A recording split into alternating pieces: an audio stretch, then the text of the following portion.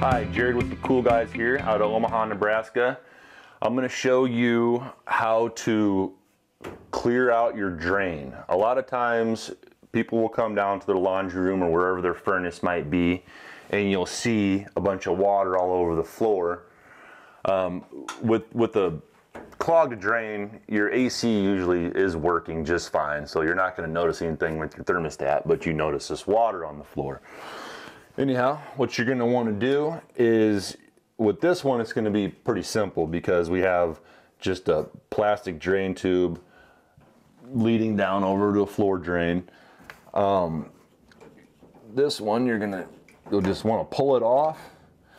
A lot of times, if this actual tube is clogged somewhere in the line, then once you pull it off, you might have a lot of water trying to dump out of here.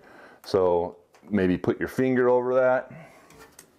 Then you're gonna want to blow on the hose, or just make sure that it's cleared out so the water can get out of your evaporator coil pan and out to the drain, instead of filling up the pan and leaking all over your furnace and all over the floor. So blow that out, make sure all your hose or your line, whatever, going down to your drain is cleared out.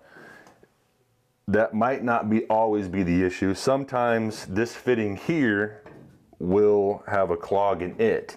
You're not always going to be able to unscrew this. Sometimes you'll have PVC going through here, or other types of ways that it may drain.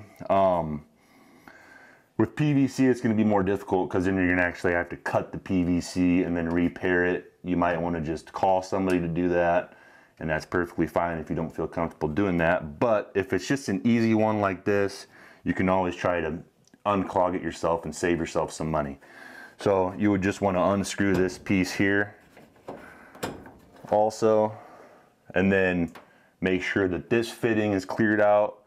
Then you're going to want to look inside here too. Like I said, during this time, there's probably going to be a lot of water in this pan, so have some rags and stuff ready, some towels to kind of dry up the water, maybe put right here while you're checking this out.